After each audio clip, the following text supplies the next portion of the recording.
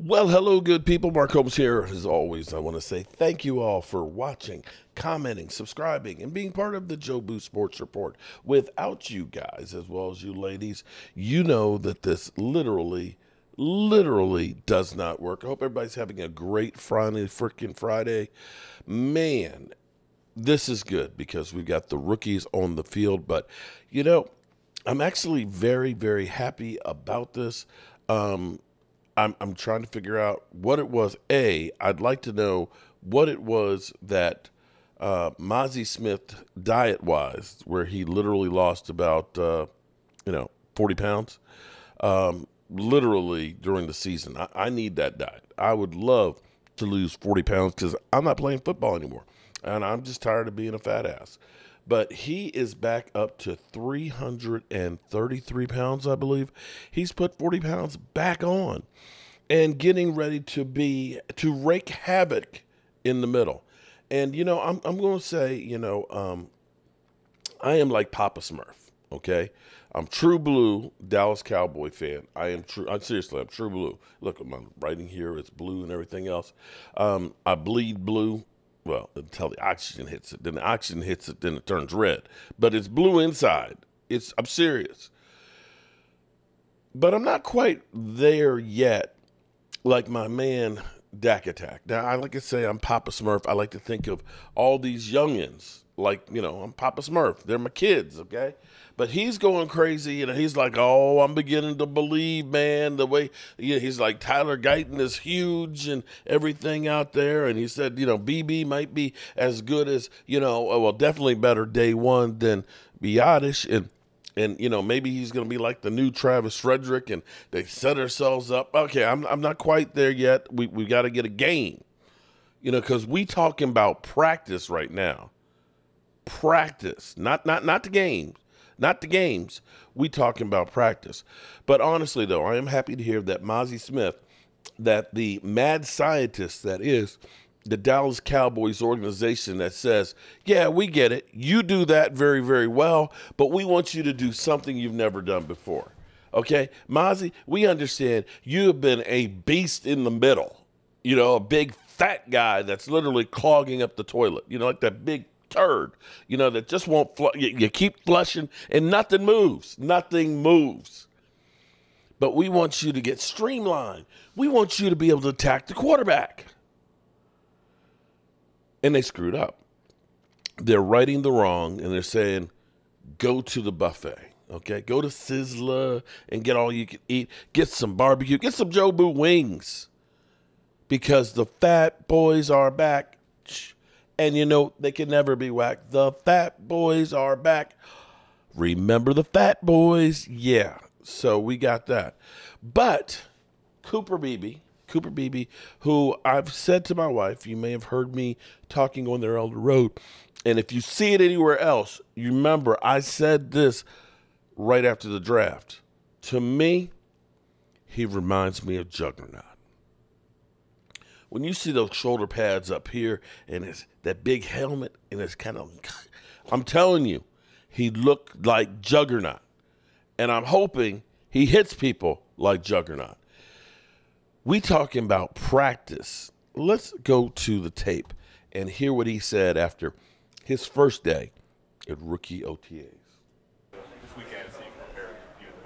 Just get a head start, on the playbook and really get a feel for it. I mean, I want to be caught up as much as I can so I catch up to those vets that have already been here. So, when I'm out there with them, they can trust me and, trust that I can make the right calls, and just have faith in me. How much work have you put in since the center instead of guard? What have you done since the draft? What is your approach overall Yeah, so right after draft, Coach Solari called me and said, start working on center. So ever since then, I've been working on my snaps, that kind of thing, and doing different Zoom calls and stuff before this just to get ready, and just preparing myself, doing the stuff at home just to get ready to, make sure I know my stuff. What's the biggest difference? Who are you snapping to?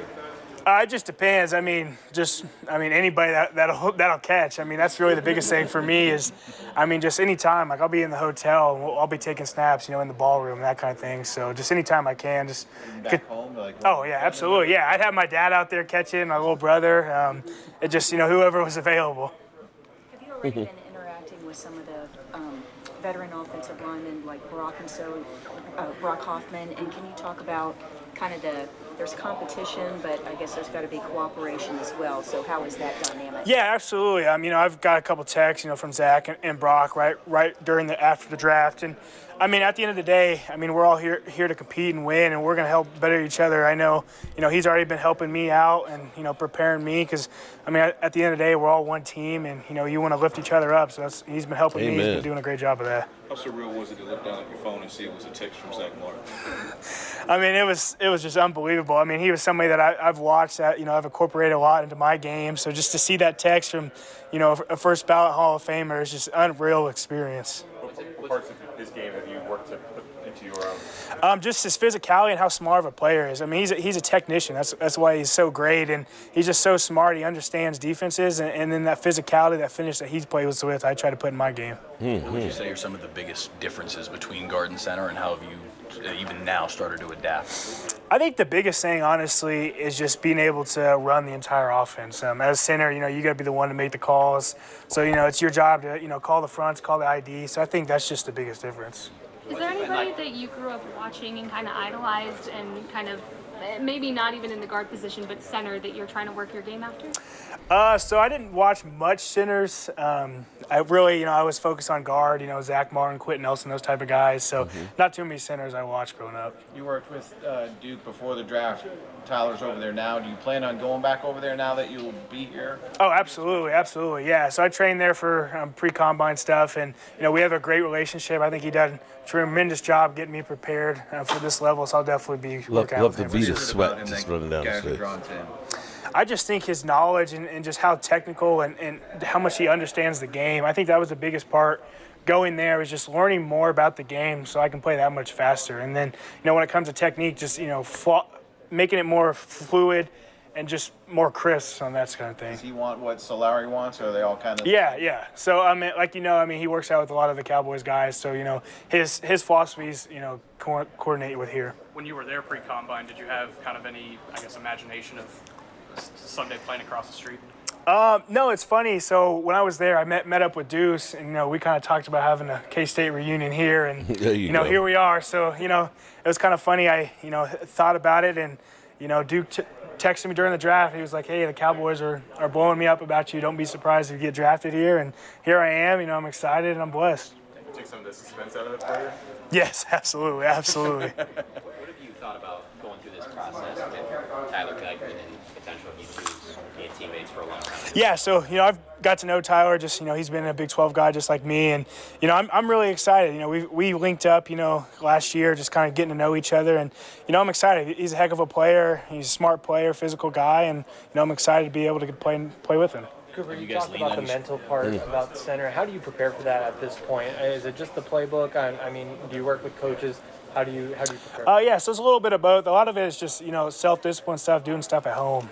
Just looking through playbook, watching film, that kind of thing. And, I get with Coach Solari too and kind of, visualize that different thing. So it's just really doing all that stuff on your own time, to get you mentally prepared. Have you and Tyler, even just in these first couple of days, kind of leaned on each other? What have some of those conversations been? Oh, absolutely, yeah. Just like yesterday, last night, we were doing walkthroughs in the hotel together just to make sure, we're all on the same page. And I'll quiz him about something, he'll quiz me about something, just to, keep us fresh and make sure that we're, know our stuff. Have you had an opportunity to talk? Last two right here. Have you had an opportunity to talk to Dak yet? I have not. Okay. Rookie classes grow close anyway, and a guy like Tyler, 2 high picks, you can transition this line and be part of it going forward. Have you talked about that at all, or is there so much to do right now? I think right now there's just, so much to do, trying to learn the playbook, learn, what the Cowboys are about. But, that's definitely something, in the future when we get settled and that kind of thing, we definitely talk about. All right, thank you. There we go. All right, thank you. Love hearing that. Okay. So there we have it, guys. We'll be talking about this more in a little over an hour. We'll be doing our live stream, and I appreciate each and every one of you guys being here and being part of the Joe Boo Sports Report. It's getting exciting right now, and maybe the Cowboys aren't as bad as everybody says they are. Dan Scalio and Filthy 500. I'm Mark Holmes, and I can't wait to see you all. Peace.